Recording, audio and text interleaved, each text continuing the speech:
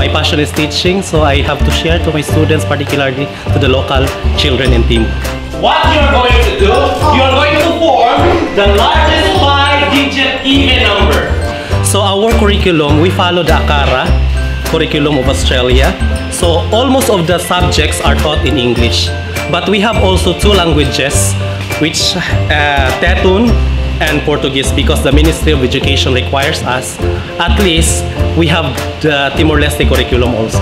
When you talk about largest number, you should see to it that the head should be the largest digit. Do you understand? Yeah. This is unique and this is more progressive because of the partnership we have with the AISNC and our affiliation school, the St. Andrew International School.